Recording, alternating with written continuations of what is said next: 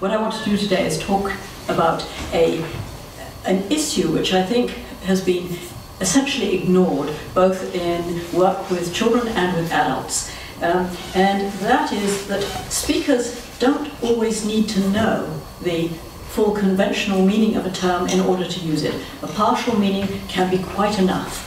And what I want to do today is show you why I think this. Partial meanings you can find in both adult and child usage. In both cases, they rely on contextual information, so physical and conversational contexts, plus any prior common ground in any particular exchange, in interpreting what the speaker intends to say. So let me give you an example of what counts as a partial meaning. It's a meaning that can range over disparate events, shifting perhaps in each context of use. So in younger children, for instance, you very often find them using open for opening a door, taking the lid off a box, separating two Lego blocks, turning on a light, undoing shoelaces, taking off a coat, and so on. The event types here are covered by children's uses that are covered by open, would be covered in adult usage by open for doors and boxes, take off for lids, shoes, clothes, separate for Lego blocks, turn on for lights and taps, in English anyway, undo for shoelaces, knots, buttons, and so on. So that in fact what you see is that you've got a whole domain which is mapped very differently for adults than for children. Or if you consider children's very early uses of dog, let's say, only for spaniels, where there's a pet spaniel at home. Cup only for one particular mug. Car only for cars seen from above on the street. This was Lois Bloom's daughter. And the initial limitations for children, and I will argue for adults, in production stem from their limited knowledge about particular conceptual domains and how language maps onto them. So what we're seeing is that they don't know enough about the domain to know either exactly what word would be more appropriate or exactly how to apply it in that context. So let me give you some examples of a few early partial meanings that I tracked many years ago. The first is uh-oh, which is probably familiar to anyone who's been around a one-year-old. They pick it up very readily. They use it with exactly the right intonation, that is, some disaster has just happened or is about to happen. And it's initially used simply after the fact, applied to all sorts of objects in unfortunate circumstances. But this child then extended it to himself. When he slipped or fell, he would then say, uh-oh. And then he started to produce it in anticipation of unfortunate circumstances. So standing at the head of the stairs, holding a toy, he would say, uh-oh, and then throw it down the stairs. So, and then a couple of months later, he started to actually use it in word combinations. So, uh-oh, ring, as he spilt Cheerios on the table. Cheerios, of course, were rings. So this is really very common, and you see this with open, the example I've just mentioned. And I should point out that some children opt for open and some children opt for door in all these contexts. You can see why they pick on door. So it's used for removing lids, opening boxes, cupboards, separating Lego blocks, taking off a doll's clothes, peeling fruit, an apple or an orange, say, taking off shoes or coat, turning on the light or TV, removing a cap from a pen. And this is extremely common in children between 1 and 1.5. Both of them, in this case, carry the partial meaning of gain access to, because in every case the child is trying to gain access to some object by doing this action which they characterize as open or door. But these clearly are partial meanings. Another partial meaning, which starts again in this very early stage, is by, and this was documented by Melissa Bauman many years ago. And initially, she had a little finger puppet, so she was, waggling her finger at her daughter with this finger puppet on it and saying bye, and the child picked up bye as being something you said when you saw the finger puppet. It didn't matter what context. But then the child started to see that bye was relevant when the mother was standing in the doorway with the finger puppet. And so this became associated with any doorway, indoor doorways, not the front door or the back door. And it wasn't until some months later that the child seemed to map the bye onto this waving when someone left the house. So this took quite a long time to get extended. Not at all clear the child really realized that bye was a greeting at that point either, but that's another matter. So what we've got is early partial meanings often tied to very specific contexts.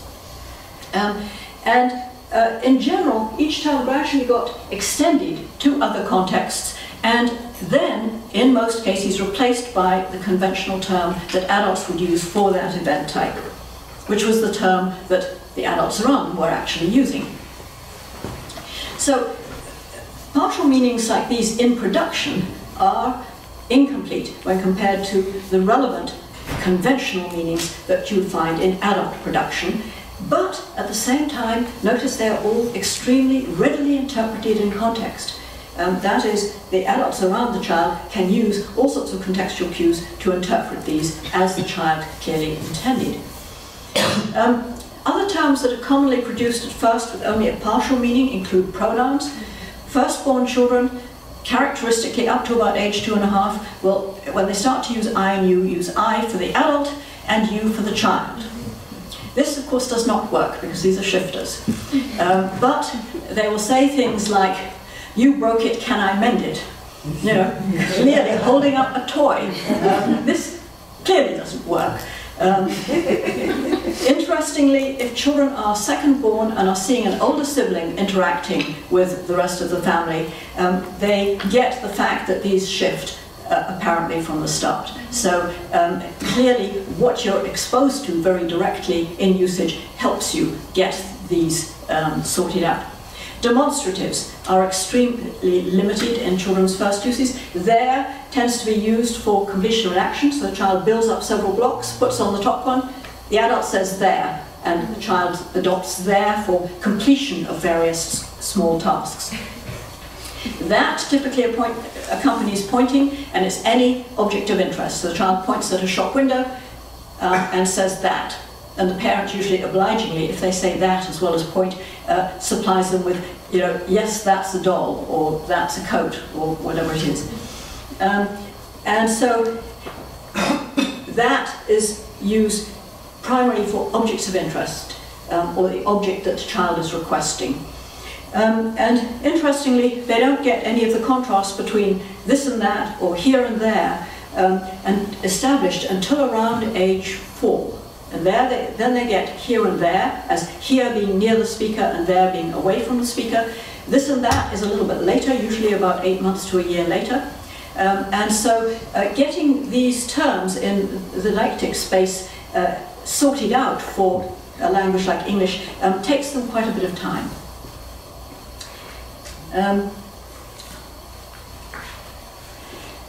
Another term we might want to call it, say has a partial meaning, although now we're sort of on the edge of this, is children's uses of the verb do, main verb do. So at 1-3, putting a knee on the table, do that? No, not on the table.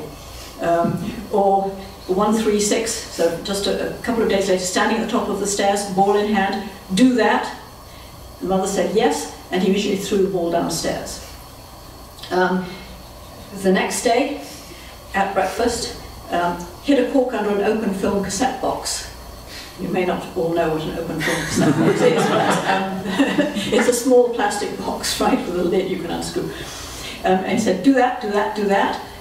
Hid the cork underneath it and then lifted it up and say, there. And then a few minutes later, held the cork above his cereal bowl. Do that. And before anyone could say anything, dropped it into the milk. But later on started to use it more in a more focused way, where you've got more contextual information from the other words he was using. So reaching for the hairbrush, me do brush, wanting to brush his own hair.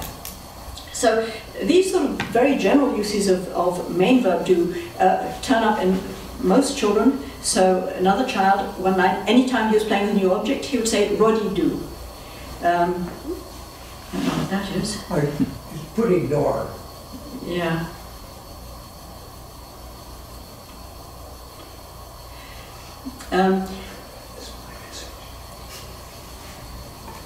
Oops, lost. Okay, and you get cases, another child under 2 watching someone spinning an ivory ring, said, "Baby, do it." "Mama, do it." Another child, 2, indicating which toy the adult should get, "You do that." Or having turned off the tape recorder, said, "Uh-oh, I did." He wasn't meant to touch the buttons on the tape recorder. Wanting a music box to play, "The clown do." Here you'd have to know that it was one of these music boxes that had a little clown that danced, and you wound it up with a key, and then the clown would dance as the music played. And so the clown do is pretty opaque to someone who didn't know that. But once you have that context, then it is clear. So much less clear is a case that many people might have thought of and said, "Oh, well, what about overextensions," which are extremely common up to age 2, 2.5 in children. In production, for instance, children will use a word like ball to refer to balls, doorknobs, lamps, round ones, cakes of soap, the moon, apples, oranges, basically anything round. But it turns out if you check up on that same child's comprehension and say, "Show me the ball," and you've got an array of pictures, they will pick out only the picture of a ball. And then you can also go on and ask, "Show me the moon, show me an apple, show me soap." Sometimes the child will get it, sometimes they just won't choose. So that suggests that we also have to deal with the fact that in comprehension, children are usually far ahead of what they're doing in production. And most of the examples of partial meanings I've given you up to now have been in production. So the question is, when the child overextends something like ball to refer to a doorknob, is that a partial meaning? What you could say is, it's a strategy for communicating, because I can't retrieve, or I don't yet know the word for doorknob, but I have something which may be good enough. And that, I think, is what the children are doing from a pragmatic point of view, and that's what we need to be very careful about when we look at something like an overextension. So, although the patterns of use when children talk often appear to involve partial meanings, in comprehension, the meanings they have established by that point often are more complete and often closer to adult usage. But there are indeed still partial meanings. But in comprehension, children, of course, like adults, can rely on physical and conversational context and make use of various kinds of non-linguistic information when they're communicating face-to-face. They use gaze, facial expression, head gestures, manual gestures, and their fast mapping results in first assignments of some meaning to a new word when they encounter it in context. And you could say they have various kinds of mapping strategies where we can be more specific and say, unfamiliar objects attend to the shape. Unfamiliar events or actions attend to changes in state, changes in location, and manner of location. And that will actually get you quite a long way, just to start out. And so both children and adults make a lot of preliminary inferences about the possible meaning for a word. And this can serve them quite well. As children get older, they make, actually I'm going to skip this, given, no I won't. 2-year-olds, if they know the word dog, well I have to make another point here. If they're told that some new kind of dog is a Dalmatian, they will immediately say it's a Dalmatian dog. So they assimilate the new word they've been given to the domain they've already got. So it's something that belongs in the domain dog. And they keep dog as the head noun in these sorts of compounds. So you get contrast between house smoke and car smoke, plate egg and cup egg, that's fried versus boiled, and so on. And in fact, 2-year-olds in English and in Swedish, in fact all the Germanic languages, coin novel compounds like mad. Not in the Romance languages, not in Hebrew, but in the Germanic, yes. And like adults, children may do rather little more than identify various domains as they add words that belong, or that they're told belong there. So they may learn a few names of trees, maybe not these ones, a few names of dogs, a few terms to do with boats, if they sail with you, as our son did. And one of the questions I've had for a long time is, how do adults manage when faced with a term where they're only vaguely familiar, when they know very little about the domain in question? And it turns out this is actually quite a common occurrence. Most of us get by because we sort of slide over it and we don't maybe even realize how little we know about the actual meaning. So then we have to ask, is a partial meaning then enough for current purposes, in Gricean terms, to interpret what the speaker intended? So if you consider someone who is on a boat, and here's a speaker known to be knowledgeable about sailing, saying you need to hold on to the stay, the addressee could make various inferences in context. So they could say a stay must be something to do with sailing, that's obvious, no problem. Is it some kind of railing? I have to hold on to it. Is it something like a rope? Should I be pulling it in? Is it a support of some kind, perhaps made of metal? Is it something that holds things in place? Well, you could say the stays on, I don't know how to make this work, but the stays are the standing wires that reach up to the top of the mast. They basically hold the mast in place on the boat. So, you know, you could make an inference which would be not unreasonable, but it might not be right at all. If it's something that is critical, you're actually on the boat when this happens, you probably would say, what do you mean, what should I be holding on to? Just in self-preservation, right? So in adult language, just as an acquisition, we should realize that learning the conventional meaning is gradual, it's incremental. We actually continue to do this on a lifelong basis. And whenever we start acquiring knowledge about a new domain, we have to learn the relevant vocabulary for it. Many adults know only partial meanings in many domains. I give a whole set of examples here. I'll let you read it fast, because I'm going on. The continuum in knowledge about word meanings goes from basically 0 to expertise in any one domain, with the degree of knowledge supported by the range of vocabulary you have, and dependent on the contrasts in meaning that exist within each semantic field for that conceptual domain. In some areas, adults may be relatively expert. In others, they strongly resemble children. They rely on partial meanings for a handful of words that they happen to be familiar with. Let me give you some examples. In talk about trees, many of us have partial meanings for some terms, but lack the relevant conceptual knowledge to distinguish the leaves of birch, ginkgo, rowan, laurel, and mulberry. I wonder how many of you in this room could identify the different leaves that I have given you here. The first one on the far side. You know the ginkgo. Okay, what about this one? I've given you clues because I gave you the terms at the top. I can just give you the leaves without that. This is a rowan, that's a mulberry, that's a birch, far one's a laurel. That's a leaf. They're all leaves, of course, and of course we get by because there are all sorts of little hierarchies and sub-hierarchies in a domain. I'm going to take another 5 minutes. The same holds for many types of birds. So here, cardinal, peewit, curlew, waxwing, goldfinch. In short, we need to know about a conceptual domain as well as the words for that domain before we can really assume a speaker is using the full meanings of the terms when we hear them in conversation. We may be familiar with the domain that a term belongs to, but we may lack conceptual knowledge about relevant categories and subcategories in that domain and how they are organized with respect to each other, and so we can only operate with partial meanings.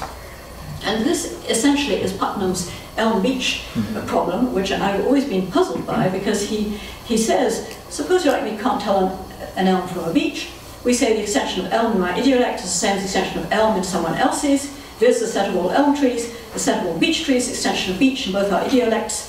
But he's only talking about extension, notice. Elm in my idiolect has a different extension from beech in your idiolect, as it should. Is it really credible this difference in extension is brought about by some difference in our concepts? And the answer is yes, of course, because Putnam didn't know anything about trees, you know, and so he's talking about extension, not talking about intention or thinking about the fact I've got two different lexical items here, they've got to mean something different. He's simply assuming that because he can't distinguish the extensions, that they're the same somehow. And I don't know quite what he thinks about how he differs from other people, but anyway, he clearly hasn't yet got the relevant knowledge about trees.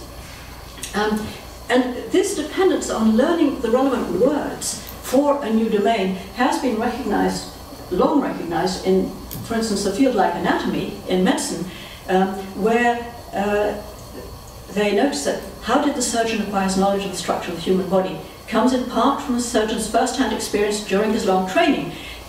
And what makes it work, this training work, is that he simultaneously is learning a highly specialized sub-language evolved for the sole purpose of describing this structure. The surgeon had to learn the jargon of anatomy before the anatomical facts could be effectively transmitted to him. So you're having to learn both the language for it and the domain, the conceptual domain, at the same time. And this is something I think that has been overlooked in a lot of the discussion, in linguistics at least, of adult usage and children's learning. And I'd like to suggest that we should contrast what I would call holistic versus gradualistic approaches to word acquisition. In a holistic approach, you just take meaning as reference or extension, things learned all at once, and it's typical of most word learning studies in acquisition. And I should, as a little footnote, say what's interesting is that if you look at some of the work by Horst and Samuelson, they checked up on children 5 minutes after they'd gone through a word learning study and found that there was nothing there. They then did a new set of word learning studies and checked up 24 hours later, absolutely zero. So is that really telling us about learning? I don't think so. Gradualistic approaches where meaning is the sense or the intention of a word with added inferences in context adjusted over time. These may remain partial meanings, they're incomplete for quite a long time, but this is what, once children have got representations for these started up, then at a certain point they can start to draw on them in production as well, to use them to make definite references. And so what each person understands is going to depend on the degree of knowledge possessed and shared with others. Some people know more about a domain than others. These are sort of obvious points, but I think it's something that we need to think about when we talk about meaning. Skim that fast. So we need to track how much of meaning is enough for current purposes. For the addressee trying to interpret the speaker's intended meaning in context, when we are talking about meanings, whether for adults or children. And I'm going to skip to the conclusion. We basically all possess graded knowledge of word meanings, on a par with our graded knowledge about conceptual domains. And in this respect, as adults, we rely on partial meanings, in many cases, in much the same way that young children do, who are just trying to set up their lexicon to start with. Thank you.